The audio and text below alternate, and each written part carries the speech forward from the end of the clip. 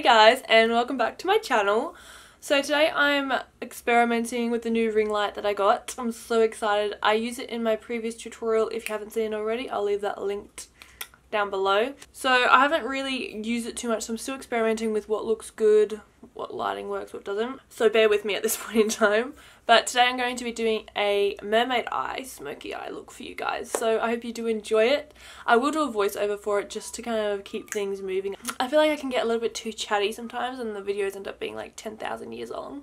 So I will keep it pretty short and sweet. Hopefully. We'll see. But yeah, just bear with me with the lighting at the moment. I mean, I think it looks good, but we'll see. If you guys do prefer me to use more natural lighting in my videos as well, please let me know. I will be using a bit of both. I'll use natural lighting, I'll use this ring light sometimes depending on the time of day and the weather. Today it's very stormy outside, so I thought it best to use a bit of fake lighting. But yeah, let me know if you guys would prefer natural lighting, because I know a lot of you do like that I use natural lighting too, so let me know. Otherwise, without further ado, we're going to get straight into the eye makeup.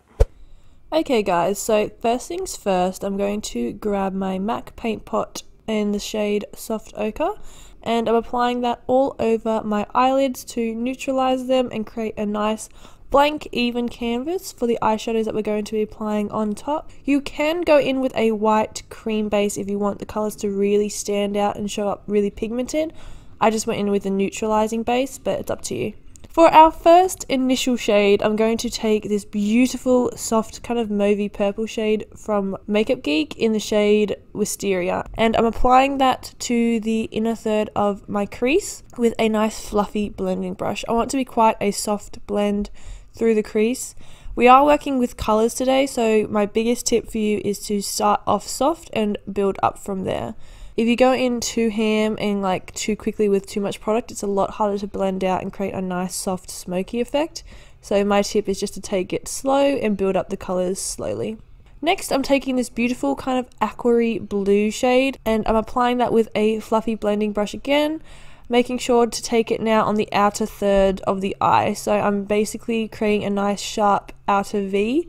I'm buffing it out all the way to the tail of my brow so it extends the eye out and creates a nice kind of feline cat eye effect. Once you've got a nice soft blend like this, the initial kind of shape to the eye, I'm going to take this beautiful sky blue shade on a more petite crease brush, and I'm applying that on the outer 2/3 of the eye where we place that aquary kind of bluey green shades down. And I'm basically mapping out that outer corner kind of sharp wing. So I'm just deepening up the crease basically. So first of all, I'm applying that just underneath the lighter like transition shades that we used before and just building up the colour, winging it out towards the tail of the brow again because I do want that sharp, really cat eye effect to really blow out this smoky eye. Then taking some of that green and that aquary blue shade, I'm going to go back in and just use them to buff out the like sky blue colour. I love to go back and forth between the previous shades just to build them up again. Sometimes they can get blended away. It also helps create that beautiful soft blend between all the colours because you are going back and forth and just kind of building up where necessary, blending out where necessary, and just kind of softening any harsh lines and edges. Next, on a tapered blending brush from Morphe, I'm going in with Neptune, which is a beautiful kind of royal blue shade. And I'm packing that again underneath that sky blue colour in the outer crease area, the outer V. I'm also going to take it all the way through the crease towards the inner corner of the eye, about 2/3 of the way across.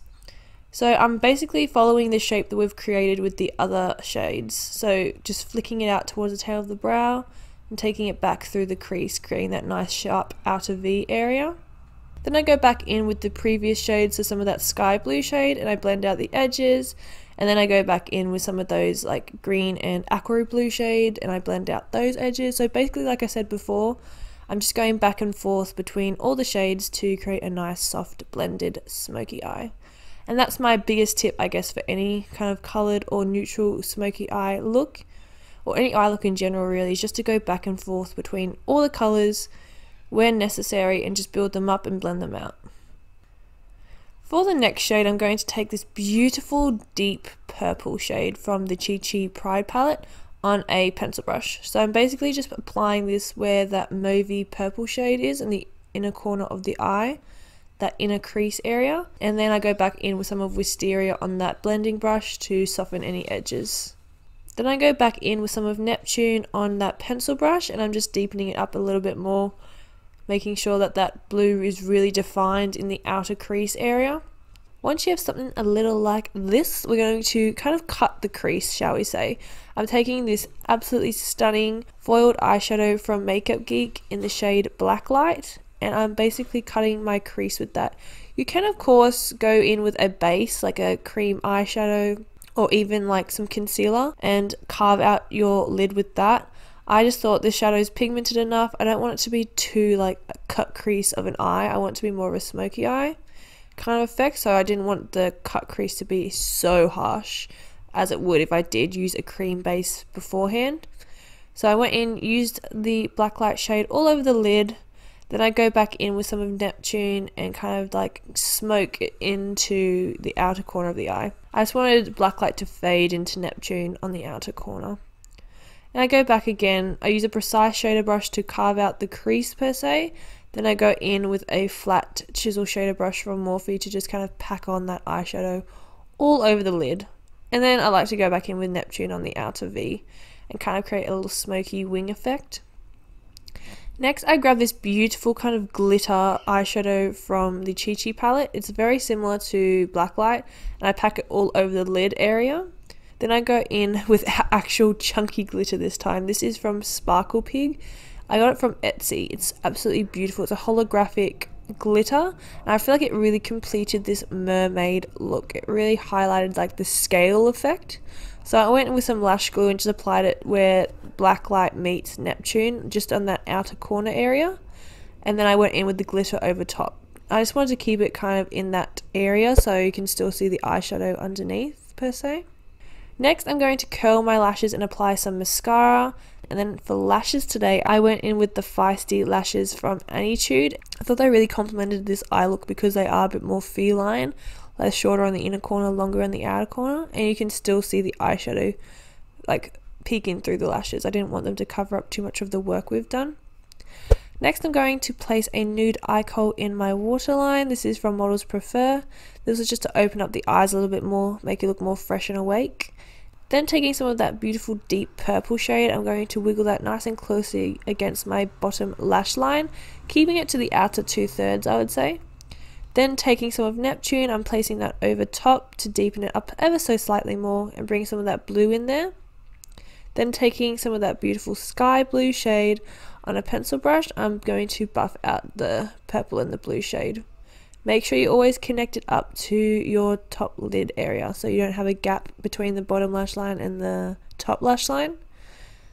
Then taking some of that green and aqua blue shade, I'm going to ever so slightly buff out the sky blue shade.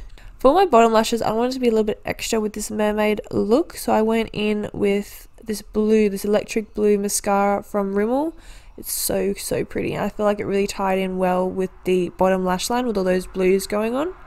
For my brow bone highlight, I'm going to take this beautiful shadow from the Jaclyn Hill Morphe palette. It's almost like a iridescent white. It's called Beam, and I'm placing that on the very high point of the brow, so the arch area. For my inner corner highlight, I'm going in with this absolutely beautiful eyeshadow which ties in with this look so well. It's called Mermaid, how fitting. And it's basically like a iridescent green shade. It's so stunning. It really does remind me of a mermaid. It's so beautiful. And like I said, I'm just applying that to my inner corners. It's from NYX. It's the prismatic eyeshadow range. And that, guys, completes today's eye makeup look. I really do hope you enjoyed it. If you did, make sure to leave a big thumbs up and let me know what you would like to see in my upcoming videos. I'm so happy with how this mermaid look turned out, and if you have any requests, let me know. Otherwise, have an amazing day. I love you all so much, and thank you for watching. Bye!